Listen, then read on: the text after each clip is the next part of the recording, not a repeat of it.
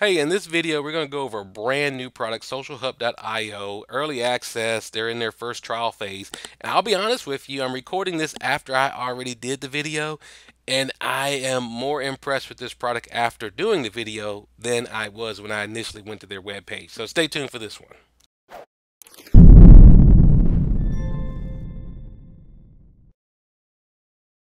Hey everybody, this is David with Tech Smart Boss here with another video. I've got an invitation to take a look at this product called Social Hub, SocialHub.io. And it's really early, so I'm not going to be too critical of it depending on what I see. You can see here they only have 100 seats available in their first trial phase, and I signed up and I got a link to set up an account. But essentially they're saying that they're going to be a easier way to publish and promote Facebook content. What really interests me about this, because I mean honestly there's a gazillion social media publishing applications out these days. You gotta love entrepreneurs who feel they can do it a little bit better and come up with something new. But what I do like about these guys is they're mentioning ads as well. So it sounds like they've hooked up with the Facebook Ads Manager and made that an easier process as well, which could be very useful. So I'm going to go ahead and paste in the link that they sent me. They say all I have to do is set up a password and get right into it, and let's give this a try. And by the time you see this video, that might be out of that trial stage. You could probably sign up as well. So okay, there we go. Let's set up my new password and see what these guys have set up so far. All right, confirm. And great. All right, and now it's going to have me log in again. Okay, that's fine. Put in my password I just set up and log in. Now I'm looking for a simpler type of mode. Now I'm sure the first thing I have to do is connect, and they want me to look at their video, but I'm not going to do that. But it does say add channels, which is what I expected. Of course, if you're going to publish something to Facebook, you got to connect to your Facebook page. So let's do that as step one and see that process. Now to speed this up, I actually proactively logged into my Facebook account in this browser. So that should let me add a Facebook channel really quickly. And what I notice here is it's more than Facebook. So they're talking about Facebook on their webpage, but they've got Twitter, YouTube, Instagram. So this is more comprehensive and full featured, like your buffers and your hoots. I'm not going to say it's like those, but I'm just saying it has those channels.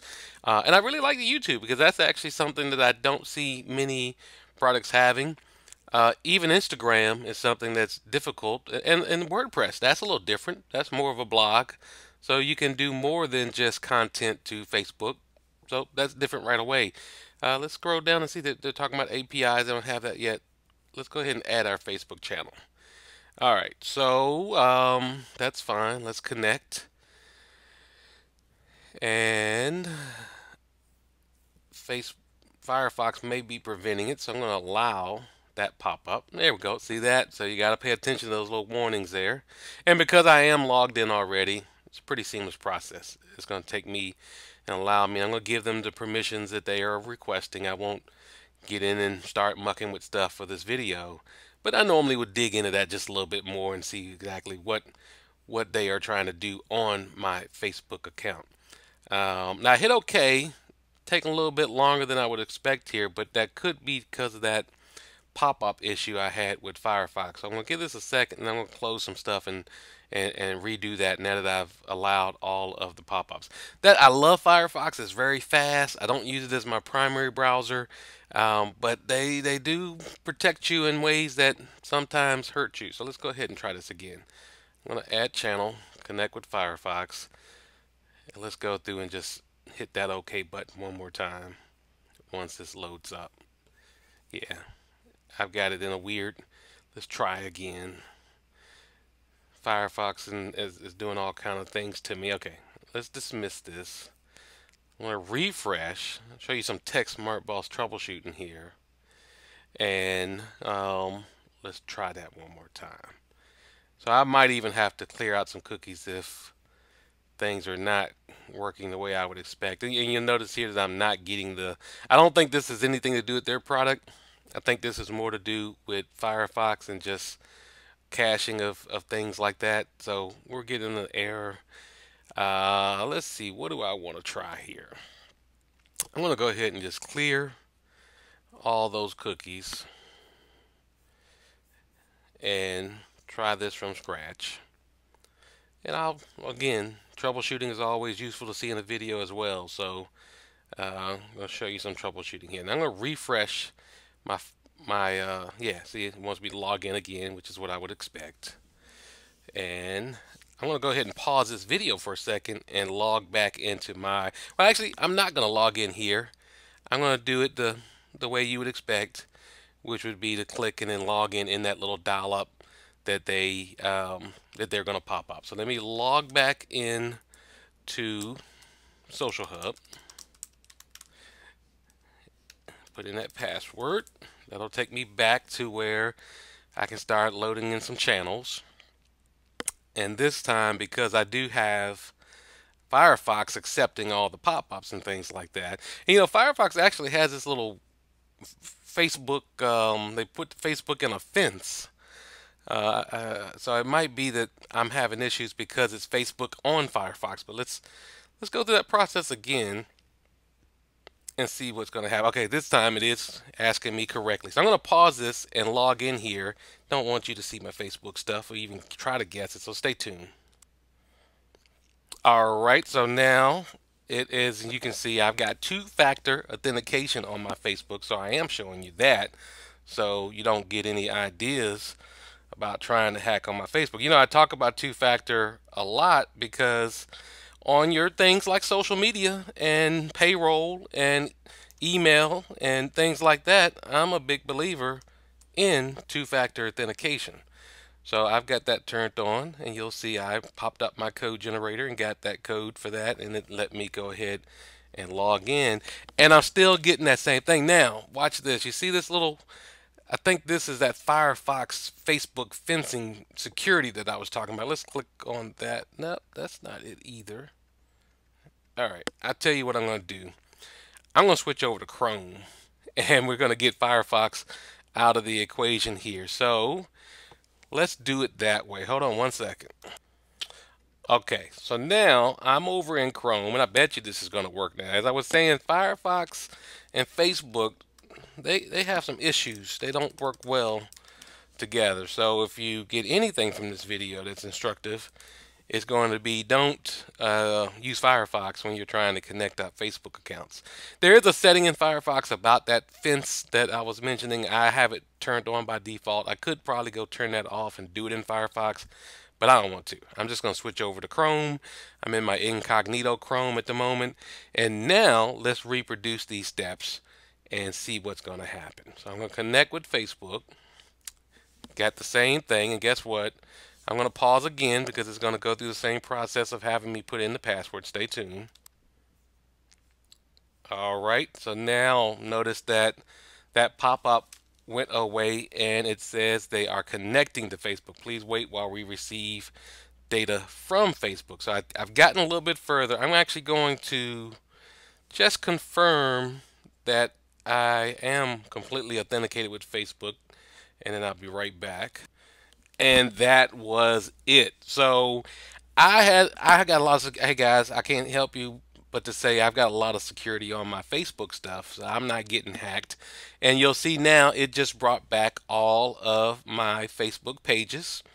I'm going to blur out everything but this Tech Smart Boss one that you can see, and I'm going to go ahead and add that. So that was nothing wrong with the product itself. That's just my security, and that's part of the chat. That's why so many people don't do really good security, because it can become an inconvenience when you try to do new things. And if you don't know how to troubleshoot and work around that, you can really get hot at a product thinking it's the product's fault. All right, so now we are connected with SocialHub, and right away I can see that I got a calendar here and it's bringing in all my posts. I can kind of see by these numbers this probably relates to the number of posts that I do on my Facebook account each day. And I try to do, you know, no more than about 5 or 6, and you'll see that's where I am, between 3 and 6. Let's click on, for example, Wednesday the 6th. What did I put out on Facebook? And it's going to give me a nice little preview of that. So I've got a couple of curated content pieces that I put out, as well as one on my own blog. And that's one of our social media strategies, is about, you know, about a third of curated content, about a third of your own content, and about a third promotions, putting them to some of your call to actions that you want to do.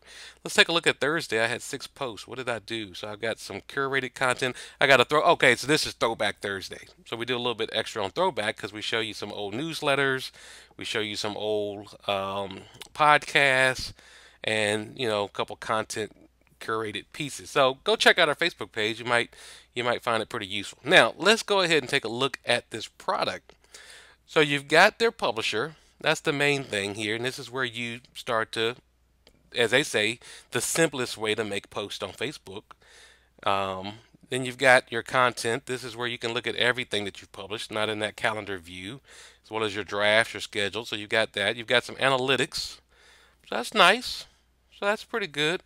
So I mean, this is looking, and they got their roadmap here. We'll take a look at that in a second. Let's take a look under accounts and see where we got. This is where we can go back and add more accounts. Like we use the left panel here. You can invite others on your team. What's this features here? All right, so these are things that you can turn on to make this even more powerful. Approval process, smart rules. Okay, interesting categories, tagging, templates. So, I mean, they say this is simple, but honestly, this is actually looking pretty robust. This is looking like when I've said earlier, Hootsuite and Social Bee and Buffer and those types of tools, you've got a pretty comprehensive. They've got a pretty robust set of features here that we could dig into. Now, what's privacy? Um, okay, something to do with GDPR, if that's important to you. And then personal, you could do some customization just for how you want to look at things and receive things. So that's pretty interesting. Now let's look at the Facebook ads. So I do have to add my ad account. I might come back and do that, but let's not worry about that now. And then link shortener. Very nice. What do they offer? Just the basics here, bit.ly. So that might be something I would say they could expand to. We use Pixel.me, and I really like Pixel.me, and I have a bit.ly account, and I've got a YouTube video on how to set that up, so that's also a great choice too. But there's other options you can do there as well. All right, let's get back and let's do a post. We'll do one from scratch. Let's only have a Facebook account. Let's select our Facebook account. Okay, so this would toggle between your accounts if you have multiple, which is nice. I'm just going to do Facebook, and let's create some content. And let's see this easy process that they're talking about. So I've got, okay, that's interesting there that you could do now. I like that. Normally you just do status. This allows you to add multiple images and take advantage of more of the power of Facebook. I've never actually even done that on Facebook, probably because it's not really intuitive when you use the platform itself or other tools. So they are, in fact, making something simpler. I like that. I'll just do a quick post. Let's put a little emoji. Make sure that they got the emoji support. Okay. And they press.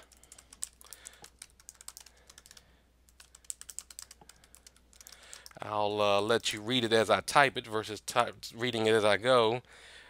Stay tuned and subscribe to our YouTube.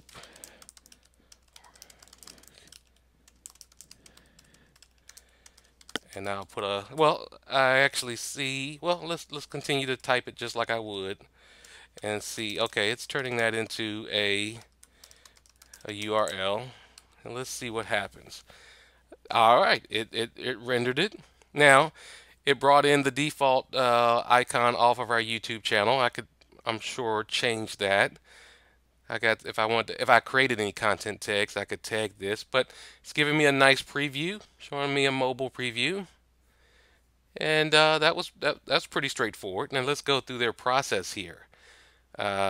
Timing, I could schedule it, of course. Now I don't see that they have evergreen. Well, I take that back. Well, not necessarily evergreen, but I can do maybe multiple posts of this. So I do see add another post there. I did not hook up my business account, so I can't get into promotion. That's actually what I want to take a deeper look at. But I think that's, everything I've shown you has been a pretty good value add with SocialHub. But that promotion, the ability to go in and boost this post or turn this into an ad, I think that's going to be a really big value proposition for them. let's take a look at targeting. And this is honestly, I never dig into this in Facebook. I know that they allow you to do this sort of stuff. This is newsfeed targeting, so this is not even tied to the ads. So this is making it a lot easier because I've actually never even dug into that, but this exposes it in a very nice way. And of course, if you did need to get that approval things, you could do that. Now, let's go ahead and publish it. Boom. All right, it's queued for publishing, and I'll give that just a second. Well, I'll take a look. I'm gonna go back over to my TechSmart Boss feed over here.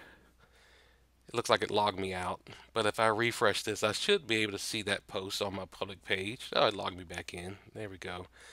Let's take a look if it actually did publish that. Now I don't want you to give me notifications. There it is.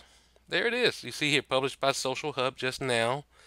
And everything that it showed me in the preview, that's what it did. That was pretty simple. I can't complain about that at all. Before we end this video, let's take a look at this roadmap. Trello. They're using Trello. I'm not a huge fan of Trello, but it's there. But oh wow, LinkedIn. I like that. Well, that's done. So they already have LinkedIn. We saw that. Well, what's next? A media library. Okay, that's nice. They could probably hook up with the assets section of Facebook, but that probably wouldn't be simple. So if they build their own media library, it'd probably be a little bit more simple. And then that approval process that we talked about. So not a lot on their roadmap that's public at least, but I am more impressed looking, at the software and the features they have than I may have been heading into this video because I thought it was going to be a little bit more basic. All right, I'm going to wrap this up. If you take a look at it yourself, set up an account, give it a try. If you like these kind of videos, then subscribe to our YouTube channel and also our Facebook page, and stay tuned for the next video. Talk to you soon.